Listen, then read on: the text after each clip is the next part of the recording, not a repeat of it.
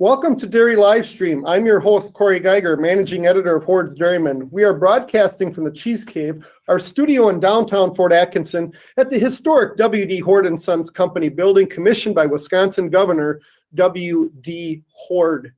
My coworker, Caitlin Allen, who is in our Cheese Cave with me, will be handling the audience questions, and our producer, Jim Baltz with the University of Illinois, will be running the remainder of the broadcast. Our conversation today will focus on this year's corn silage may feed differently.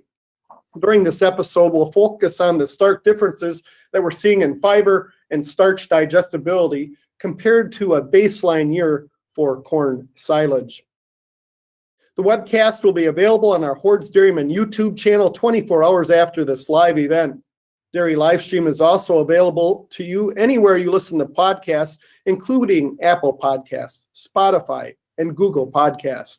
Search for Dairy Livestream from the convenience of your smartphone to download the episode. As we get going, a reminder to our audience, as you hear from our panelists, please submit your questions into the GoToWebinar question panel. The earlier you ask a question, the more likely you'll get it answered on the air. Let's turn our attention to this year's corn silage may feed differently. And before we invite John Gazer onto the webcast, we're going to go to a poll question. The poll question will read like this. At what whole plant moisture level does starch availability drop quickly? 20% dry matter, which is 80% moisture, 25% dry matter, which is 75% moisture, 30% dry matter, which is 70% plant moisture, or 35% dry matter and 65% moisture. And obviously there's a very important spot there to make the best corn silage. So we're rolling pretty good here. We'll give people in the audience just a little bit more time to answer that poll question here. And let's go ahead and cut the survey off here. And a grand majority of our audience got the answer right, John. It's 35% dry matter and 65% moisture. Our first guest, John Gazer, will share more insight to this metric. John will also delve deeper into the thousands of corn silage samples that have rolled into Rock River Laboratory, where he is Director of Nutritional Research and Innovation. In his many industry roles, John is also an adjunct assistant professor at the University of Wisconsin-Madison, where he teaches a graduate ruminant nutrition course module on field-level carbohydrate nutrition. John is also a familiar face to Horde's Dairyman and the hay and forage grower audience, as he contributes as a columnist to every print edition of both publications. That's 21 articles per year, plus a Horde's Dairyman Intel each month. Speaking of Horde's Dairyman Intel, Caitlin Allen and our former colleague Maggie Gillis will be highlighting key takeaways from this broadcast in Thursdays and Mondays' Horde's Dairyman Intel. If you're not already a subscriber, go to www.hordes.com to sign up for the newsletter that reaches 25,000 readers. John, I've been hearing this year's corn silage may not release all its starch to the cow. Is that really true? That's what it's looking like as we are delving into this year's crop, and there are probably quite a few silos yet to be opened, but this year's feed has presented us a pretty unique set of characteristics. What a fantastic opportunity to be teamed up with you, Corey, Dr. Hutchins, Dr. Wolf. Great opportunity to get into this topic, this discussion today, because in my nearly 10 years now with Rock River Laboratory, I can't recall a crop shaping out like the one that we are likely going to be seeing, if not already feeding, and the characteristics are quite unique. I get often asked, how do we evaluate corn silage quality? Maybe much to the chagrin of some of our seed industry colleagues and agronomists. Milk 2006 is dead from a practical nutrition standpoint. Milk 2006, developed by my former advisor and friend and colleague, Dr. Randy Shaver. It gave us a single number of the milk potential per ton and per acre of feed. However, ruminant nutrition, dairy nutritionists are utilizing much more advanced ruminant nutrition measurements on feedstuffs to predict animal responses. In the case of corn silage, roughly 85% of the energetic value can be dialed down, not into one single number anymore, unfortunately, for simplicity, but we can still look at 4 different numbers on our feed analyses or in review and get an idea of what the energetic value of that feed will be and what the responses may be in intakes and performance. So I drill down and look at total fiber content, starch content, which give us some idea of the grain to stover ratios, but it's also important to account then for fiber digestibility and then rumen starch digestibility. So the latter, this last one, rumen starch digestibility, this is really the unique characteristic of this year's crop that may give us some fits early on in the ensiling, early on in the fermentation. It may take this year's crop a couple, maybe 3-4 months longer to feed to its full potential.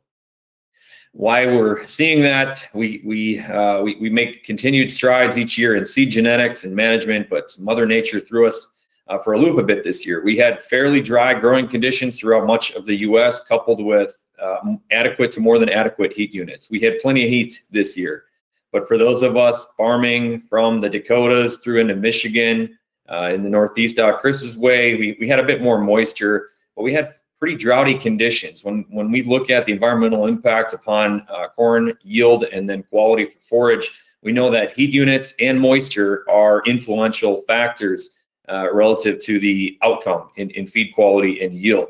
Drought tends to improve fiber quality, fiber digestibility, but it's detrimental to yield and grain yield. Whereas heat units can be a good thing if we have moisture, but it can be it can be a good thing if we do not have moisture relative to forage quality, but it can be a bad thing. So we really need to look at both moisture and heat units throughout the year. So we had plenty of heat units throughout the year, throughout the U.S. The moisture was lacking early, and then the moisture came on late. So what did that mean in terms of our quality? What we're starting to see, we had drought stress earlier in the year, and the plant is imprinted probably around V5 to V7. We've got some research yet to do here to really sort this out. But we've got pretty good fiber quality is what we're seeing for many growers in the upper Midwest. Toward the east, Chris's direction, where we had a bit more moisture, those excessive or more than adequate heat units coupled with moisture, fiber quality dropped off just a little bit. But the focal point today is looking at the grain component. So we were getting quite worried as we were getting into tasseling. And fortunately, the water turned on and we got adequate moisture for most growers out there, with the exception of some in Minnesota and the Dakotas. But moisture came on through tasseling and pollination and grain filling. We ended up with pretty strong grain yields. Yesterday, talking to some growers in eastern Wisconsin, hearing 185 to 200 bushel, which is really, really strong for that region. So we had pretty good grain yields. And what I'm hearing from some grain farmers and feed mills is bushel weight test weights are up. So we had a pretty strong kernel, pretty strong grain as well.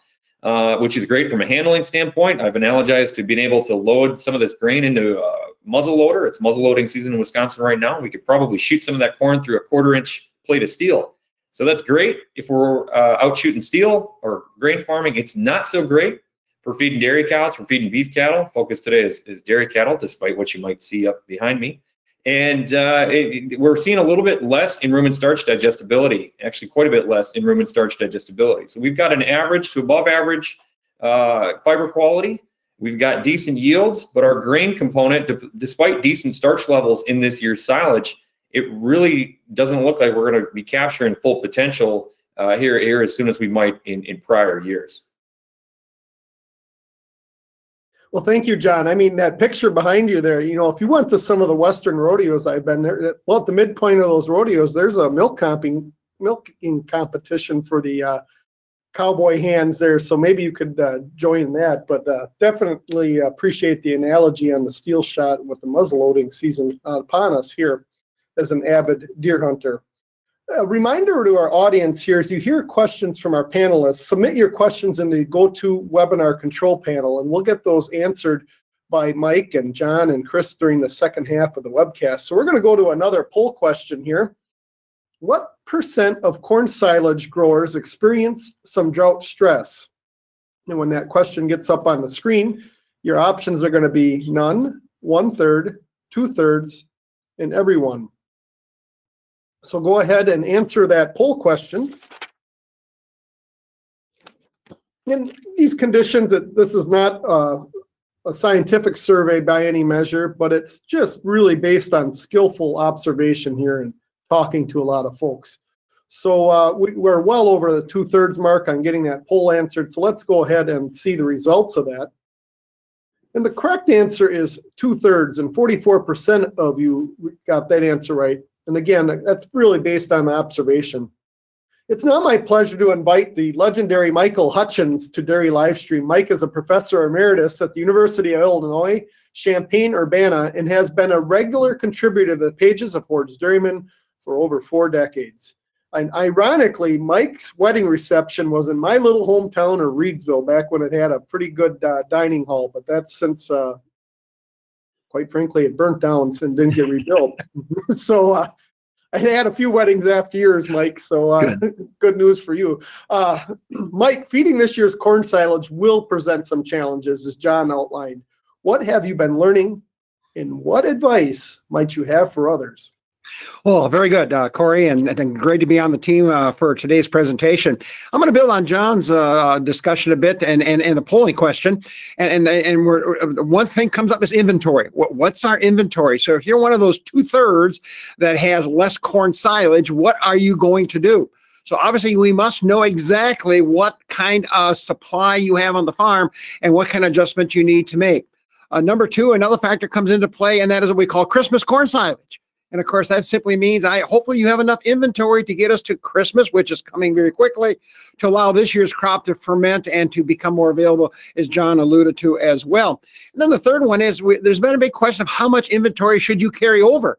Because obviously that corn silage, if it's worth $45, $50 a ton, and you have several bunkers or silos of it out there, obviously there is a cost associated with that.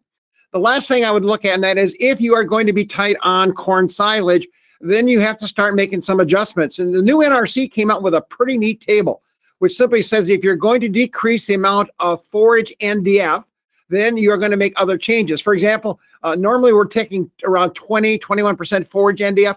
Well, if you get down to, say, 15% forage NDF, which is a low number, then that table would say you have to increase the NDF in the ration. And you say, well, how do you do that? Well, you may use another forage resource on the farm or look at byproduct feeds to get that job done. And then also it says you should drop the starch content down to 22% because obviously you're putting a lot more pressure on the rumen fermentation program and rumen pH and VFA patterns as well. So certainly that's going to be all wrapped into this inventory, what you're facing with. Another factor is mycotoxins. And John, why don't you warm up a bit? We're hearing some reports on mycotoxin, and that could be due to the dryness or to the wetness that came up later in the season. John, what's the lab seeing?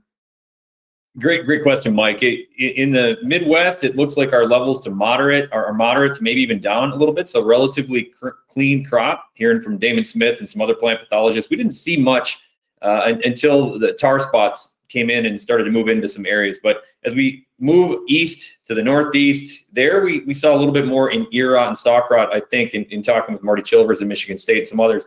So we are seeing vomitoxin and some mycotoxin levels creep up a little bit toward the eastern side of the U.S. Well, that's a good answer. Be well aware if you are buying your distiller's grains, which is a corn byproduct, obviously, that mycotoxin concentrates in the distiller's grain. So eyes wide open on that one. If you're buying your distillers coming, say, from the Dakotas, or if you're or wherever you're buying that from. Another factor would be the fecal starch. Certainly, John, your lab will provide that service there. And obviously, with $5.84 a bushel, that's what was on the screen yesterday here in Illinois. You don't want to be buying too much of that. We in Illinois like to sell it for that price, but you probably don't want to buy a lot of that right now. And so if your fecal starches get over, say, University of Wisconsin, under 3%, and John, I think yesterday you said even down to 1%, it would be ideal. But if you're up at 5, 6, 7%, you're going to lose milk, or you're going to buy $6 a bushel corn to build it up. Another factor will become the kernel processing score, and hopefully all of you have been processing your corn harder. Now, if John says those kernels are harder, then we should have been really cranking those rollers down to 1 millimeter. And hopefully your scores will be well in the excess of 70s. John, the highest number I've ever seen has been about 82. Do they get higher than that? We've seen up to 85, but yeah, that's cranking pretty hard. Yep. So certainly that's another. Now, what do you do about that? Nothing. You can't do much about that. But if that starch is coming from the grain, then obviously you can look at grinding that particle finer, and you might be down to 300-400 micron to get that job done. And so certainly that becomes another factor as well. So I think my time is pretty well gone here. We looked at some BMR stuff, and it looks like that one's testing good, John. Pretty typical. In other words, we were seeing very high 6, 7, 8 units higher NDF digestibilities with the BMR. Not a big surprise and a little bit less starch, but it is what it is. So with that, we'll stop and see if there's some questions later on. Thanks, Corey. Excellent, Mike. And we're going to go right to another poll question here shortly, but as a reminder to our audience, as Mike alluded to here, go ahead and type your questions into the GoToWebinar control panel here as we hear from our panelists about this year's corn silage may feed differently. So the next poll question here, and as people have watched Dairy Livestream, we know we have an economic twist and centric focus here. And the next question is, based on an average diet, how much does a 500 cow dairy have invested in corn silage? Now we're talking from planting to harvest and getting it in a bunker, silo, or bag. 50,000, 150,000, 250,000, or 350,000. Now we had to make some assumptions on this, and Mike used the word yesterday. Our audience may know we do a dress rehearsal here the day before, just to know what each other are talking about. But we're unscripted here in Dairy Livestream, and I think that's important to have some candid responses. So the poll questions, people are giving it some thought. We're almost approaching the 50% mark. You got to think about this, but corn silage just may be the biggest feed expense, definitely on the forage side. So 51% said 250,000, and 38% of you said 350,000. Our math says about 250,000, and that math was completed by John Gazer and with the help of some colleagues in a spreadsheet that they developed over the years. And we verified that math yesterday during our dress rehearsal. Chris, feed is the largest expense category on a dairy, and corn silage is the anchor forage. Let's weave this corn silage discussion into a greater issue: milk checks, margins, and cash flow. Chris? Thanks, Corey. It's good to be here again talking to you guys on Dairy Livestream. Yeah, so let's, let me put this in a little bit in an economic context. Milk prices are looking bullish at the current time for 2022. U.S. milk production is down this last month, year over year. New Zealand and the European Union milk production is down a little bit too, for a couple different reasons over there, some related to weather, some related to some new environmental rules that have gone into place.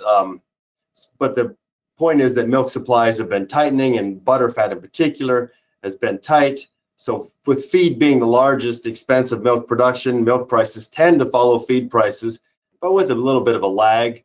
I think Mike said $5.84. When I looked at the board this morning, the nearby was $5.88 a bushel for corn. So it's not a great time to be in the cash market.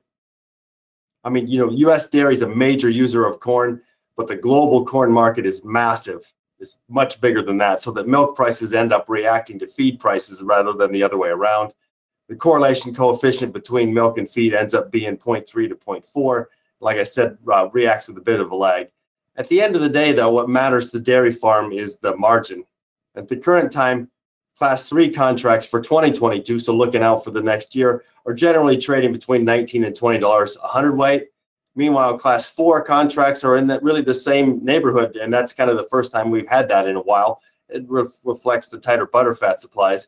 And in fact, Class 4 is even a little bit higher than Class 3 for a few months there. So depending on kind of the farm's basis situation, at the current time, we would forecast that 2022 should be a pretty decent farm milk price year.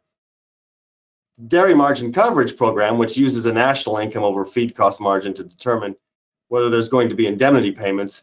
And again, just as a reminder, uses the U.S. all milk price, uses a national corn price, uses the Central Illinois soybean meal price, and a Supreme now, and it changed, Supreme alfalfa hay price, whereas previously at one point it was just alfalfa and then it was a mixture, so now it's Supreme. So that's getting that more expensive hay in there, which is good as far as reflecting a real margin. But anyway, it's nobody's margin in particular, but it's probably correlated with your farm margin. At the current time, the forecast is for the income over feed cost nationally margin in 2022 to range between 950 and 1050. And you'll notice if you've participated in the program that 950 is the highest margin you can protect. So at the current time, given what we know, we would kind of not be projecting payments from the dairy margin coverage program. So, but that also means, to the extent that it's correlated with your farm margin, that's a pretty healthy margin. And then kind of to finish up here, feed issues, from my perspective, when I'm looking at it, tend to show up in milk per cow kind of first is where it shows up. Nationally, milk production per cow was actually down year over year in October. It was only down 6 pounds for the month per cow, which is not much, but still the trend is for kind of an upward growth. And in many states that have been suffering from drought, milk per cow was actually down 25 to 45 pounds a cow in October over the previous year. So we are seeing some feed issues show up there, and it's definitely having an effect. And, you know, just speaking for where I'm located here in the Northeast, it seems like it was wet, wet, wet all the time. So I wouldn't be surprised that there were certainly forage issues here and then west for a completely different reason. Thanks, Chris. And actually, right before we got on to this webcast today, we're getting ready to close our December issue and mail it to our readers. And I just did the math at the close of the CME yesterday. The bundle of Class 3 contracts for January through November of next year averages $19.45 per hundredweight. And since November 1 to yesterday, that is up 95 cents. And you're absolutely right. Class 4 has moved much higher. And obviously early in the pandemic, that was a drag on the whole milk check and really sent Class 1 upside down, or not upside down, but it wasn't as good as it could have been. But that bundle, again, January through November, is 2 pennies short of $20. And that one moved up $1.25 here from November 1 to yesterday's trading, the anniversary of Pearl Harbor being bombed. So the milk check side looks good, but there's a lot of costs that are entering the equation that we need to be cognizant of. So corn silage is an interesting crop, especially when you plant it. You can get it off a little earlier, obviously, than corn grain, but it opens the door to cover crops. And when it comes to forage inventory management, let's talk through a little bit this cover crop and bundling it with corn silage and how we can approach that not only from ration inventory, but ration building. Mike, do you want to grab that one first? Yes, thanks, Corey. I think it's an exciting time. The good news in Illinois, you get a small cash payment for actually putting cover crops in. That's another incentive, but it can be an extremely good crop that really fits nicely. In fact, if you look at some of the data quality issues that John talks about, the only thing you're missing is starch. Tremendous, if you catch it right. Now, that's always a factor. Can you catch it right? But, that's an early crop. So for some of us who have cover crops in now, that'll be your first crop off next spring, and that will allow you to stretch those corn silage inventories on the farm. John, your comments? With cover crops, many of them being grasses, they're responsive to maturity in terms of quality. So if we are aggressive next year, provided we have good field conditions and we can get out and harvest these cover crops before they put a flag leaf, before they head out just a touch, we can have some exceptional dairy quality feed to come in both stretch inventories and hopefully maybe boost our margins just a touch. John, another question for you on cover crops. A lot of the articles look at plowing it under. If I take that off as forage, do I have to really add some extra nitrogen so my corn crop, my corn silage crop doesn't suffer? Any different strategies if I take the crop or don't take the crop? Yeah, great question. And so we can look at it going a couple different ways with it. Maybe stretching what I'm capable of talking about with my feeble agronomy and plant breeding background. But if we plow it down, we've got some nitrogen credits, we've got some organic matter credits. So it's there in the field. If we take it off, yes, we will need to be mindful of the nitrogen and the nutrients we're harvesting from that field. And as I think I can tee up for Chris perhaps to talk about what inputs are looking like from an agronomic standpoint next year, it's not all that pretty. So if we need the forage inventory, Mike, that you alluded to before, we can go get it out. But if we opt to till it down and seed our corn in after it, perhaps we could capture some in economic returns through cutting back on our fertility. Go ahead, Chris. Yeah, no, that's a good point from both you guys. I mean, really, so supply chain issues and some kind of geopolitical issues have caused the fertilizer prices, as anybody that is known that's been looking at it, to go through the roof for this next year, right? So Mike's colleagues over there in Ag Econ at Illinois, Gary Schnitke and Nick Paulson, I think, were recently put out their budgets for corn for this next year, and you know, those fertilizer and energy prices really hit home, and so that's going to be a big deal. The good news for dairy farmers is that they've got a very valuable commodity right now sitting in their manure pit, and taking advantage of that, getting it out there in the right time, and getting it in the root zone, and so on and so forth. I think it's better to be having that manure this next year. So, Chris, let me ask you: should I buy fertilizer? Should I go now, or should I wait till next spring? Maybe the price is lower. You're the economist; you should be able to answer that question. What should I do? Yeah, that's a good question, Mike. I have not looked at forecasting fertilizer prices. I think, given where they are compared to where they have been historically, there's more likelihood of the things getting disentangled and them coming down. But there are people out there studying the fertilizer markets that you probably should ask. But to me, if we're sitting at historic highs, there's more potential for downside than there is for upside. Yeah, I crop some acres here too, and as you walk through that, I did already pre-buy my fertilizer for next year, but it's a very volatile market. Obviously, China's basically not exporting much fertilizer. Natural gas is a big component of creating fertilizer, and that price peaked here about a month ago, and it's been coming down some, but all of a sudden we get a cold winter and high demand in the Northeast part of the United States, and that can all change real quickly. I mean, it's been rather mild here. It comes down to the old cost of production too. You got to look at what risk you're willing to take and where it fits in. Now, late October, the agronomy group that I work with, he said it was his final week of the year. I mean, he was working till 2 a.m. I got my fertilizer recommendations at 2 a.m. and he said he'd honor them for 24 hours. And that's the kind of turnaround that they were having. Didn't want to touch anything else at that point, which would include, spraying and herbicides and seed purchases. He said, we'll deal with that later. But a lot of different issues moving around right now, and not easy to forecast. One other question here that we should talk about here: inventory. How much is too much inventory? And I remember I was pretty young yet, but when we went through the drought of 1988, my dad always, from that point forward, as he kept seeing semis of Colorado Supreme Quality alfalfa hay roll in his yard to feed the dairy herd, he was always cognizant of inventory. But there's a point that you can have too much inventory as well, because that's an asset just sitting there until it goes through the cow. Chris, what's the right balance on inventory management? You work with a lot of New York dairies and Michigan. Yeah, no, that's a good question. I think, having more inventory is, in some sense, is a risk management type of issue, as long as we're not worrying about the quality going down if it's getting too old or not stored right. Probably depends on storage conditions. I'm sure Mike and John will talk about that. There's an opportunity cost to having all of that sitting there, right?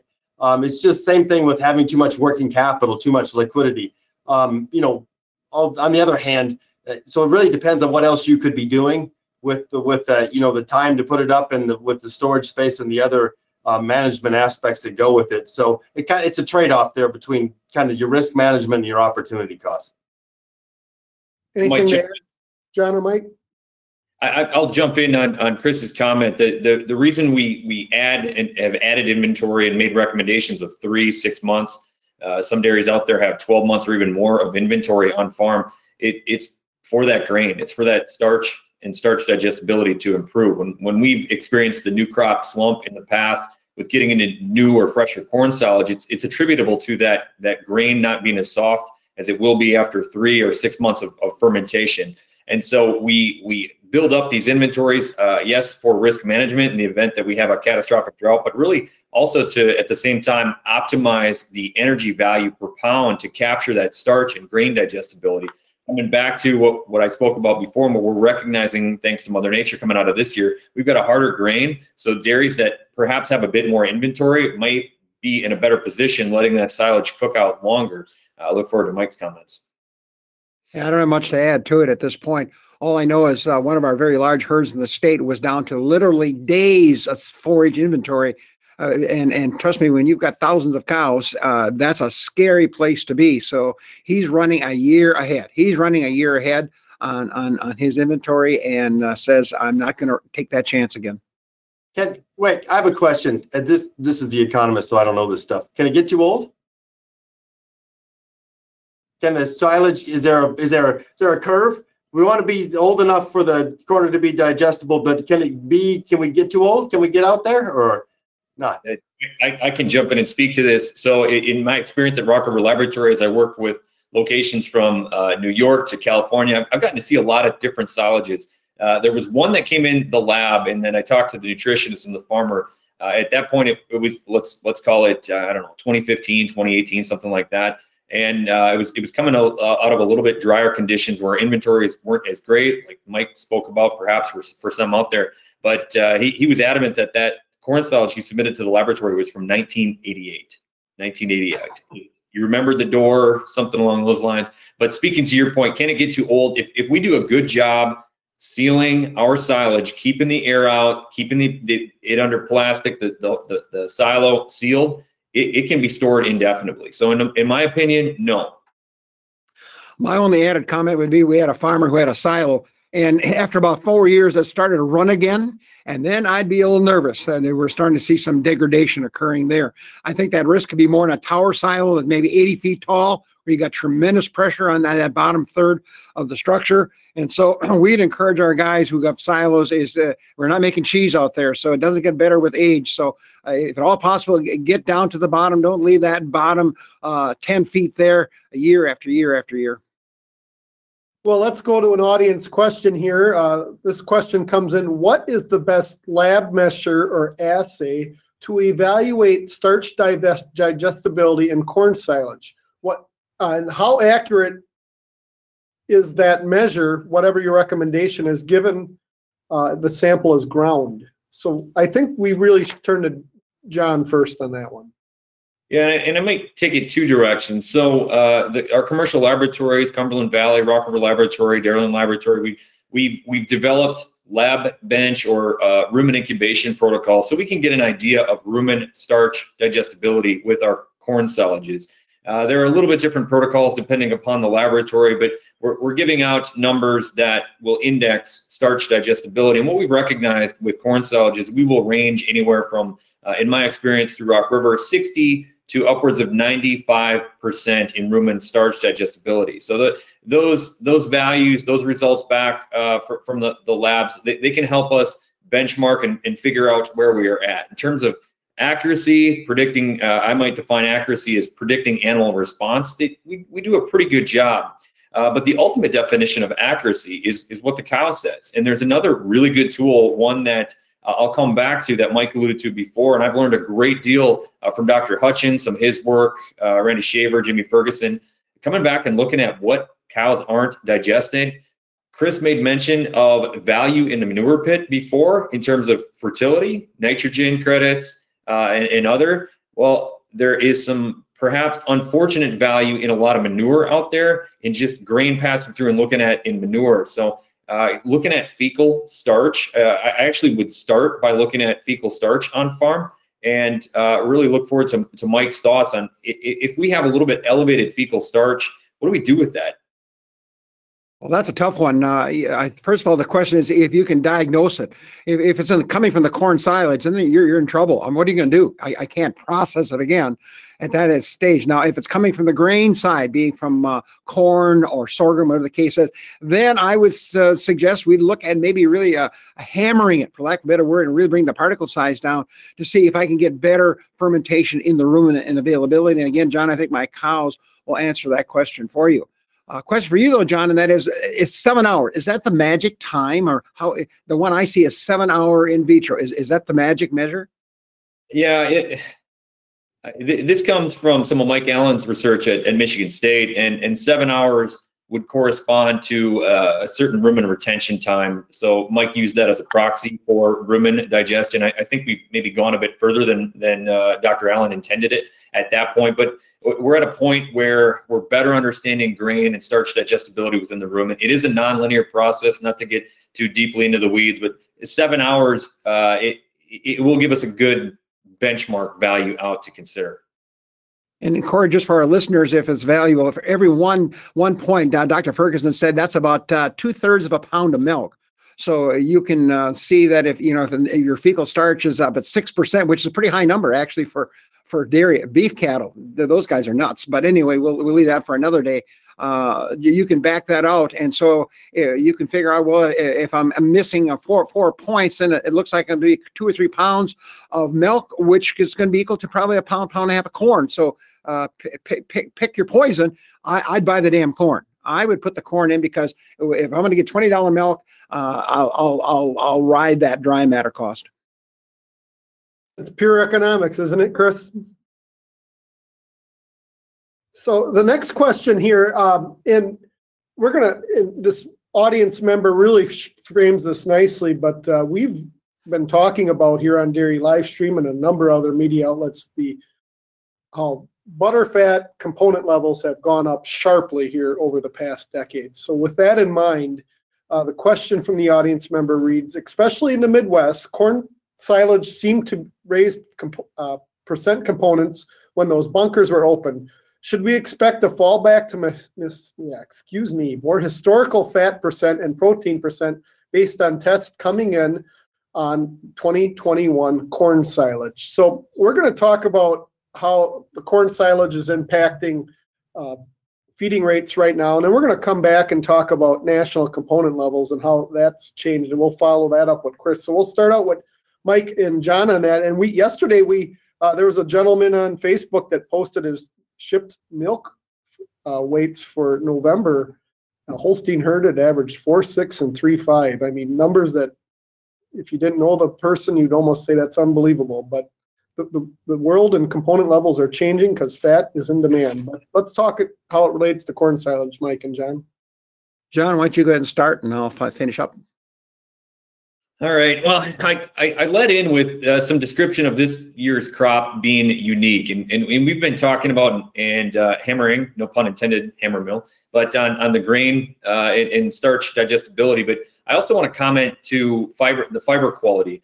As we talk about production and components, that's going to represent the gross income, but I appreciate Chris's discussion from a margin standpoint earlier. I also want to consider this year's crop and what impact it might have on dry matter intake in addition to performance. One thing that I've speculated, and as I brought up with nutritionists, that I think the question was geared toward what should we be expecting in performance and components with this year's this new crop. We're certainly hearing accounts of exceptionally high component levels. So that 4.5 butterfat with Holstein herds, 3.1, 3.3 protein values with Holstein herds. I mean, we've got really high levels. I'd love to tell you all that Ruminant Nutrition, our nutritionists out there, are just that good. But I think a lot of this has to do with the crop quality this year. We just have a little bit more moderate starch digestion coupled with that average to above average fiber digestion. Unless you're in New York, fiber digestibility is a little bit less out there. So we've got this unique crop that's giving us this unique outcome in performance. But pay attention to your intakes as well. I've had some suspicion if our fiber digestibility is up, and we think back to BMR versus conventional research, if we have higher fiber digestibility, we know that cows can eat more, which then ties into the greater milk production. So make sure we're paying attention to dry matter intakes in addition to our components and our milk responses, because we need to look at production relative to our intakes and really make sure that we're not giving up some in terms of feed efficiency with this year's crop. I think that may be the case in some cases, especially with that hampered starch digestibility. Yeah, John, I think you're spot on. I think what does the animal's rumen do to those fractions that John just walked you through? And then the other side could be, I'm not sure it's true on this farm, and that sometimes when milk volume goes down, components sometimes can go up. So to me, I would ask that farmer to see how many pounds of protein and fat is he marketing. And our best herd, our very best herd, Illinois, is at 8.4 pounds per cow per day. So he's running with 104 pounds of milk on 400 cows with a 4 butter fat and a 3.2 according to DHI. So that's another factor to take a look at. Are you trading a little bit of milk volume, which with today's market is not bad. I mean, components really build a milk check. And that component story has really evolved quite a bit here. We could have a year here when the numbers are tallied by April that the national bulk tank's at over 4% butterfat, which we haven't seen since pre-World War I. I mean, that's really changing what's happening on the processing end, isn't it, Chris? Yeah, no, they, the long-term trend has been increasing components. But really so October, they just put out the numbers for all federal milk marketing orders, and across all orders, it was 4% butterfat for the month of October, 3.26% protein, and 4.2% butterfat in Pacific Northwest and 4.19 in the Southwest.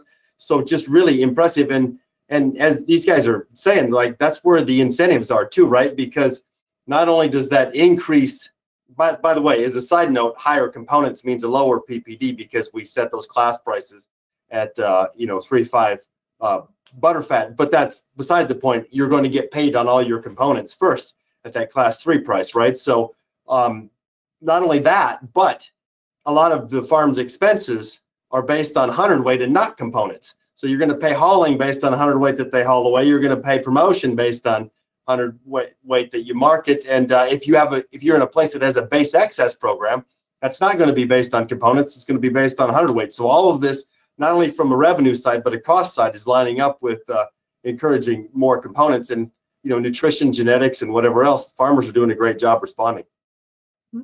Let me throw one more thing in, Corey, if I can, before you move on to the next question. And that is, we always track the Hordes Dairyman DHIR averages you report in your August issue. And it's surprising to me, the breed that really improved the last 3 years is Holstein. They went from like a 3.7 to almost a 3.93 or something like that. The other breeds didn't move very much. And John, I can't explain that, but the Holstein one really moved. And so that becomes a common question at some of our meetings, and I think this year's corn silage crop can answer part of it. But then, of course, the interest of adding fat to the diet, that continues to be another factor as well. And then the other part is genetics in the animals. And boy, in the last 4 or 5 years, you'd be hard pressed to find a bull in the top ranking of any list that's not positive for components. And that you wouldn't have seen 25 years ago. And it all bundles together to everything that Chris has been saying as well. The reminder to the audience, you can go ahead and ask a question in our GoToWebinar control panel here, and we'll get those asked on the air. And so the next audience question here, and we'll probably send this to Mike maybe first, and if he wants to deflect it to John, I'll give him that privilege. In a perfect world, on average, how long should non-BMR corn silage ferment before feeding it to maximize available nutrients? And that comes into your Christmas corn silage. But is there a different fermentation profile for BMR versus non-BMR as a follow-up? Well, I'm going to deflect that latter part to John. My Hutchins guess is there's probably not a big difference in fermentation as long as the starch content stays somewhat comparable and the dry matters are there as well, because the pHs are very, very typical. So my guess is we don't see a big change there. Again, I've seen people say a minimum of 3 to 4 months as far as that goes. And I'm not sure, John, do we gain much after 6 or 8 months based on your lab results on the starch digestibility? It'll tie into the year, I think, and where we started out. I've seen some years where it's been by November, December, this point in the year where we've been feeding to about the level that corn silage will, and then we just roll from there forth. However, prior years, I think back probably 2-3 years where we were a little bit late getting into fields just due to monsoons of rains, that crop continued to mature, that grain continued to mature. We ended up with a little bit more mature crop in a lot of silos. That didn't feed to its full potential until probably March, April the following year, if you can believe it. So that would be a 6 to even 8 months out. So that difference between those two, I mean, the crop fermented, but it really was just how hard was that grain going in. So as I think about what we're seeing this year with harder grain in the silage, I'm thinking it might be a good 6 months before this silage really hits its stride and we're feeding it to its full potential. Then go ahead. No, I was going to stop and just ask you. So if I'm the nutritionist, should I add some more corn now for the next 2 to 3 months? Or what should I be watching for to when I can pull that $6 corn out of the ration? Yeah, this question came up yesterday with some producers in a talk I gave on kind of a similar concept. What do we do? I think it starts with figuring out where are we at, how much corn is passing through cows, because there are some good silages out there. Maybe it's seed genetics, maybe it's how we managed them. So on average, we're seeing starch digestibility down a little bit. And guess what? It's not just silage; it's also shelled corn. So there's maybe a little bit of an added value for you all today. Maybe pay attention to your shelled corn in addition to silage. But the focus here today is silage, and so there is some good stuff out there. But if we're pushed down a little bit in starch digestibility, we're going to need to let it ferment out longer, and then probably consider bumping up starch in the diet, or maybe looking at some other nutrition strategies, such as bringing in maybe raw corn starch, pea starch, or there are some research-backed enzymes out there, amylase, for example, that might come in and bring some benefit to help break down starch. There may be some research-backed probiotics as well that could help improve starch digestibility, particularly in the lower GI tract. So I think, especially with the $5 to $6 corn and what Chris talked about for milk price, or at least for futures and what they're looking like, we have added incentive to do everything we can to optimize what we're getting out of every bushel of corn in the diet. Speaking of added incentive here, so we're talking about this year's diet, but there's another incentive here, and it's shrink and reducing shrink, and not only for corn silage, but some farms have gone from commodity based to storing some of their most precious commodities in bins and those things. Chris, you may encounter these kind of questions through your work in economics. What kind of thoughts should a farmer be looking at here versus in upgrading maybe a feed storage for commodity, or making that improvement to storage for corn silage? Yeah, well, I think that's going to take pushing the pencil about getting some idea about what kind of waste and shrink that they're having versus looking at opportunities. Those kind of investments tend to be driven by better years, right? When you're looking for where you've got a little bit of capital to put into something like that. Right now, we still have, hopefully for a little bit yet, some cheap enough capital. So, that's going to be individual to the farm looking at that situation. I'm sure Mike might have run into those kind of questions too. Let me just add a comment. And now this being a Monday morning quarterback, but you look at your corn silage. Do you have an oxygen barrier on top of that bunker or that pile as far as that goes? What kind of plastic covering do you have? Do you have enough packing? There's some tremendous work out of New York State showing that density. In other words, if you get these silage densities up, 18, 20 pounds of dry matter per cubic foot, your shrink, the amount of feed that is lost due to the fermentation process, goes dramatically down. So certainly there's a whole element when we look at storing our corn silages in terms of things you can do in August or September or whenever you're filling that. And of course, you guys and gals with silos, that's why you're smiling, because you've got a tremendous opportunity there, that the compression that you have there to really get this compaction that goes on into the silage as well. And of course, then there's some additives you can put on the top meter or 3 feet of that bunker that can retard mold formation and fermentation losses as well. So the old story is, boy, I should have packed more last year because my bunker dropped down a foot from where I stopped. And the answer is, well, I hate to tell you, maybe you should have packed it more, but obviously you may have lost a lot of dry matter off of that bunker. John, any other comments? No, I coming back just to the economic value we have. I mean, so we had that in the poll question before, but it's my opinion that there are a lot of dairies that don't fully grasp the economic value of the silage after it's under plastic or in the silo.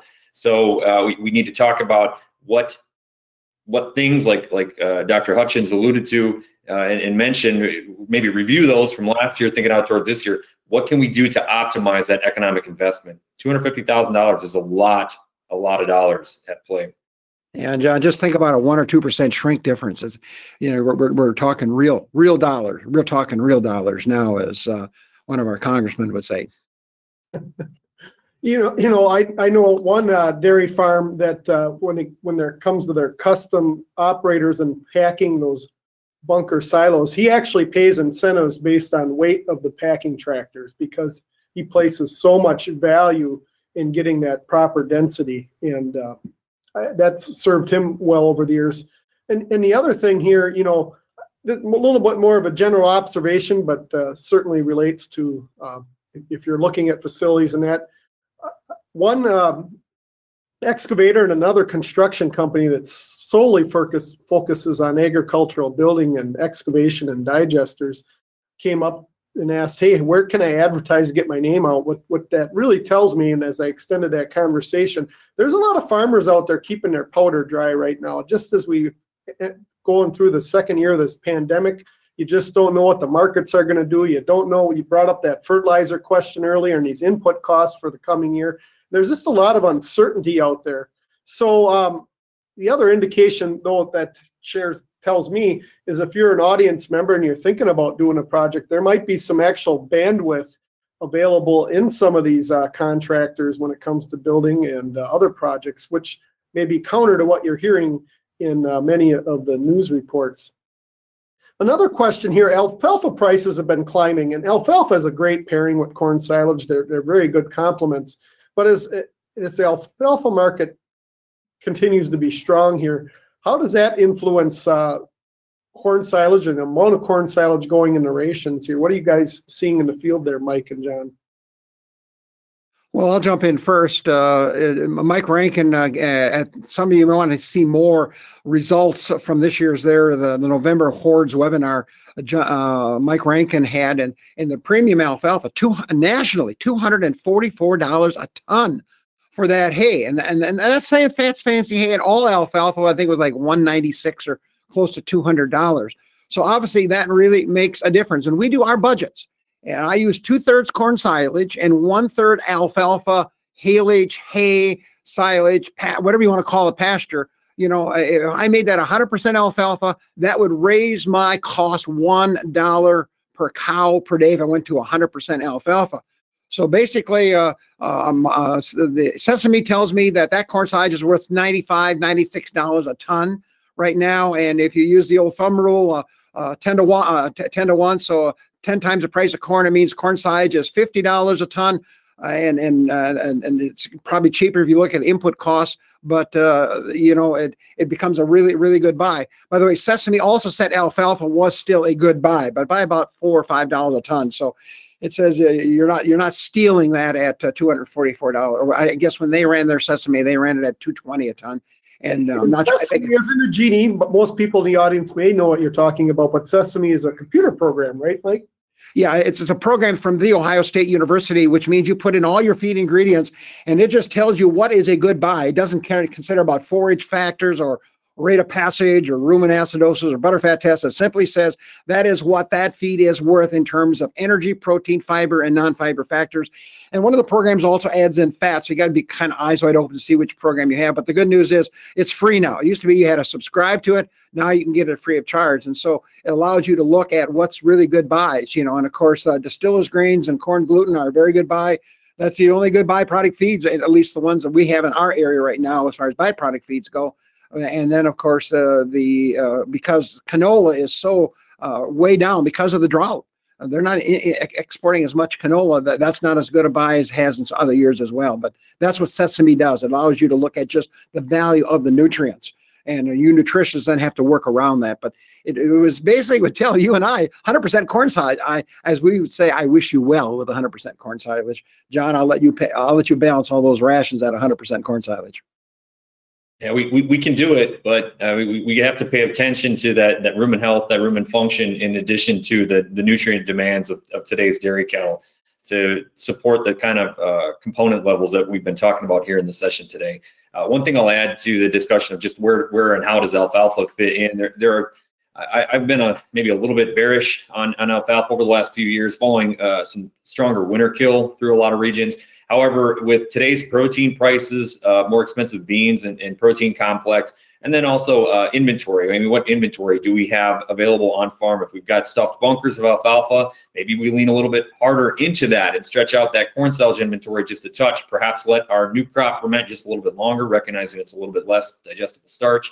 So it'll be interesting. We're going to be looking a little bit harder at alfalfa again, I think, as we head into spring planting. But Mike, you covered it quite well. Yeah, John, I'll just add a comment, and that is one of the tough questions is when a farmer calls and says, I'm going to run out of corn silage in May, what should I do? And I wish you well. Had we known that now in December, John, I think you and I can, and Chris can come up with ideas now. But once you run out in May and June, boy, good luck. That's a tough spot. Well, our next dairy live stream will focus on dairy product exports, firsthand accounts from farmers, and that'll be regarding a trade mission recently to the Middle East and North Africa, which people call the MENA countries. And that episode will air January 19th, 2022 at 11 a.m. Central Time, and will be archived on the Hordes Dairyman YouTube and podcast channels the very next day, just like this episode will be archived tomorrow. In the new year, we will be transitioning Dairy Livestream to a new system, and we'll need you to re-register to continue receiving updates and links to the broadcasts. You only have to sign up once for future episodes. To register, go to www.hordes.com. That's the Hordes Dairyman website, www.hordes.com, and click on Dairy Livestream registration under the webcast drop-down menu. Hordes Dairyman is University of Illinois, in particular, Jim Baltz and Mike Hutchins have partnered with us, Hordes Dairyman, since January of 2011, when we launched the award-winning Hordes Dairyman webinar series, and then more recently during the start of the pandemic in April of 2020, Hordes Dairyman Dairy Livestream. We really appreciate working with Jim Baltz. You don't get to see his bright, smiley face. Jim started his professional career as a dairy farmer and now transitioned to being an IT specialist and master of a lot of electronic equipment. It's been a wonderful partner. This will be the last dairy live stream that we work on, and next week the Hordes Dairyman webinar will be the final one. Jim's going to be spending more time on University of Illinois projects that's off and running here. But we want to really thank Jim for that. And that's the reason we're transitioning here to a new platform. It's going to look the same. My teammates Caitlin and Michaela and Patty are going to be producing that. You'll see the same smiling faces in Corey and Abby. But we look forward to seeing you on January 19th here. And I want to wish everyone a Merry Christmas and a Happy New Year. And on behalf of John Gazer, Mike Hutchins, and Chris Wolf, I'm Corey Geiger, your host. Thank you for joining us today, and have a great day. Goodbye, everyone.